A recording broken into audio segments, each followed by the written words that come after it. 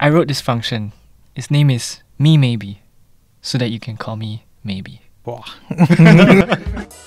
Redux Show. Ever thought how words most loved applications are created? The Redux Show lifts up the hood and explores the magic that made these applications great. The Redux Show. Hello guys, welcome to the second episode of the Redux Show. I'm Chris and I work as a software engineer at Palo IT, and here with me today is Suri. Hello, I'm Suri. I too work as a software engineer at Palo IT.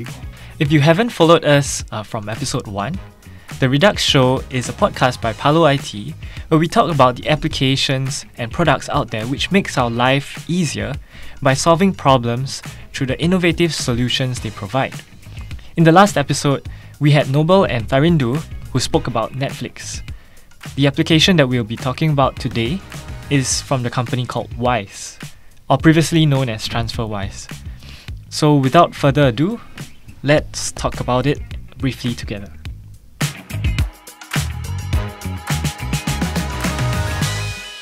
So Suri, what's the problem that Wise tries to solve? Alright, so I think it's a pretty interesting product or an application to look at now because Wise primary core activity is to provide money transfer service across the border. So you can call it as international remittance. And the USP of the product is basically to provide the service at like nominal cost and your market rates also. If you're using Wise, you get a really good exchange rate.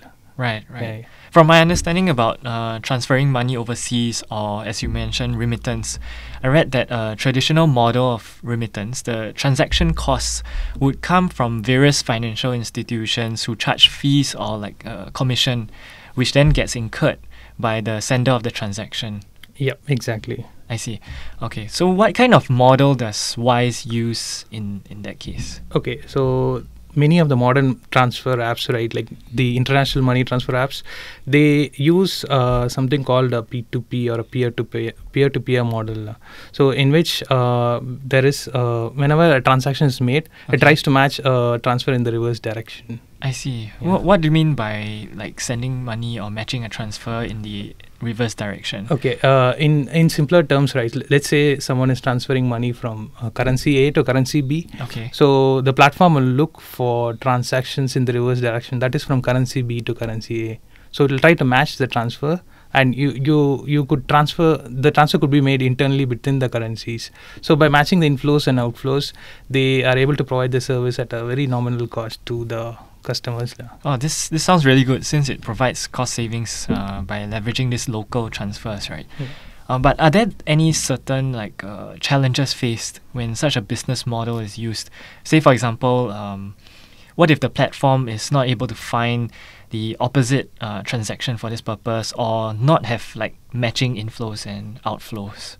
I mean, yeah, that is a bigger problem, right? Like not every currencies that for which the transfers is being made, you will possibly not find reversal transfer in the reverse direction basically. So the inflows and outflows not necessarily match between two currencies. So I mean, because the remittances vary with countries. Right. But to solve such problems, so from what I've read, right, so there are different ways. One of the simpler ways is to just buy the currency from the market if you're not having that, or you could perform large scale currency trades. Okay. This is possible if you have like a huge volume of transactions and also a huge customer base now. I see. Yeah. Oh, that truly makes a strong value proposition and a win-win situation for them and the users. Okay. So, I mean, coming back to the different models of sending money, I understand that the SWIFT, or like the Society for Worldwide Interbank Financial Telecommunication, is one of the older typical ways of remittance for many years. Okay. How does SWIFT compare with the P2P model that you mentioned? Okay, in SWIFT, right, so it's like a consortium of banks who work together. So they have a common network. So whenever a transfer is made through SWIFT, it goes through the different banks in the network to reach the destination bank or the person. I see. Yeah. Does this mean that each member bank of this consortium provides the service of handling the transfers across borders? Yeah, that is correct, because Okay. when you so to understand this, right, we'll discuss something called an exchange rate margin. Okay. So this exchange rate margin is basically what is the margin on top of the current exchange rate, Mhm. which the customers actually are paying. So the difference between the market rate and the exchange rate that you get. Right. So in this case, right, since in order to cover the cost through the banks that it goes through, and also through the other operational costs because it goes through different banks. So this exchange rate will definitely be higher. In I case see. you do. Okay. Yeah. That makes P2V model actually way efficient, since there's less operational and financial costs in the whole remittance process, right? Yeah, that is true. So this allows companies to provide other services like money transfer wallets, Okay. and then multi-currency accounts, etc. I see. Yeah. Okay. So we spoke a lot about business stuff and the business model. So if we were to reverse engineer this or build a system which supports this business model, what do you think could be one of the ways to construct the architecture on a just a high level? Yeah. So since we are like following this sort of peer-to-peer model, right? So sending amount is a different event, and receiving the amount is a different event, and it could be other consumers of the event la. So basically the money sending process.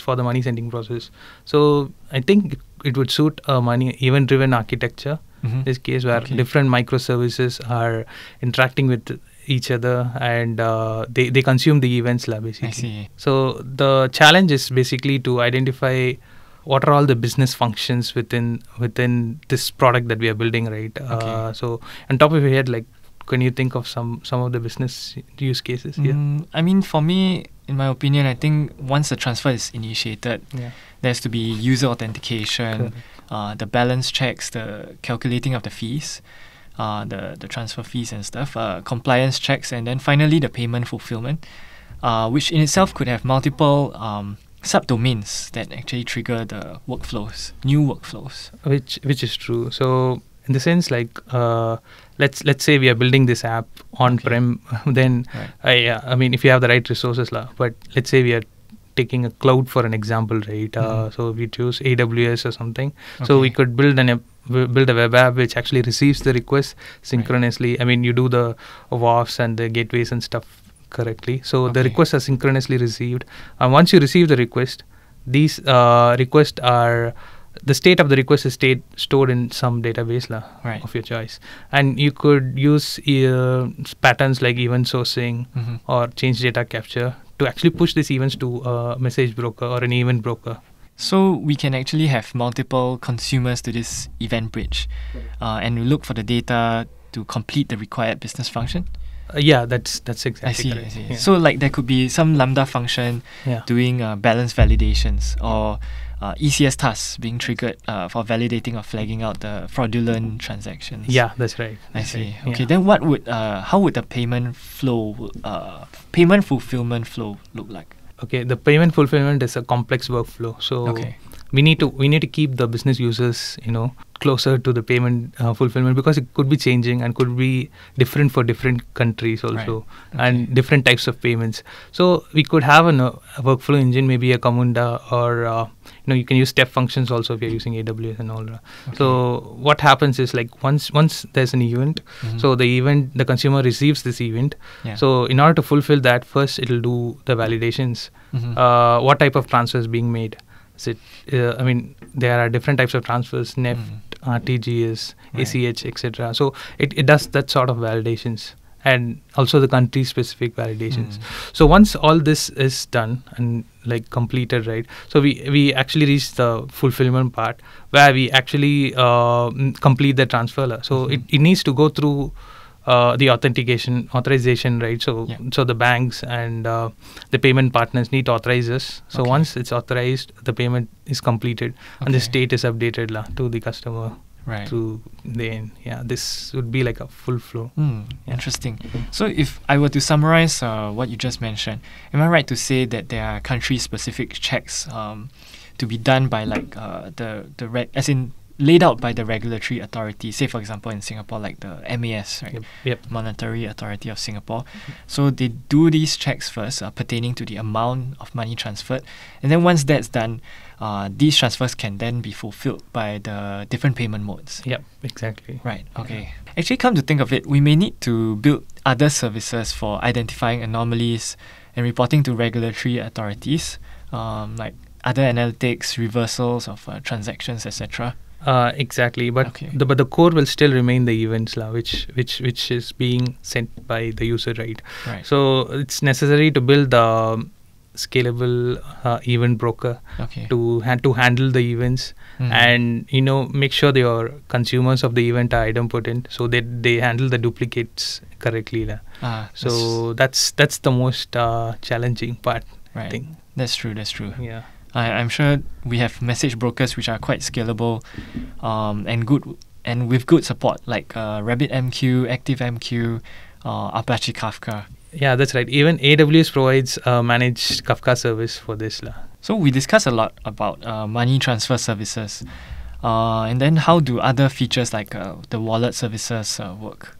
Okay, the wallet is a huge topic in itself. Like we need to, because the regulatories will be quite different for wallet services, because it needs the approvals of different regulatory authorities. How do you store the data, right? Because it's basically people's money. So I guess it's a huge topic for another day. Okay. Right. Okay. Thanks for a really good discussion on how to reverse engineer a product like Wise and what we can possibly consider for the high-level architecture. Anyway, we have come to the end of episode 2 of our podcast, and we hope that you have learned something new, something valuable from this sharing. We hope to see you again in episode 3. Thank you. Thank you.